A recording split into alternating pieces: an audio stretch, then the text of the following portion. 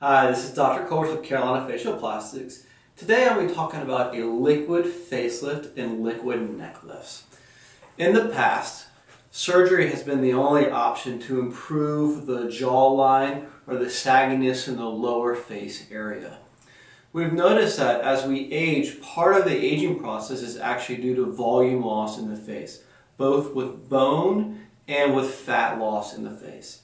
There is a subset of patients that the loss of definition in their jawline, the loss of definition in their face, is due mainly to the volumetric loss in the face.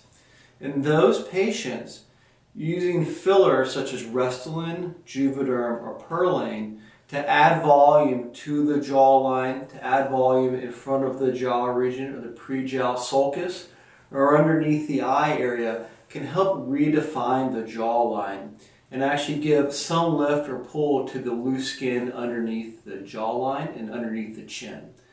And it can give a very nice result for a certain subset of patients. Now, it's certainly not a replacement for surgery, as there's certainly still a role for a mini facelift, a neck lift, or a full facelift. But it is something that should be in the discussion with patients, and I feel like I'll always give patients a non-surgical and a surgical options, and I'll let them know the pros and cons, and I'll let them make the decision what they think is best for them. But in my hands, using injectable fillers, you certainly can get a liquid facelift or neck lift as an option for facial rejuvenation. Thank you very much.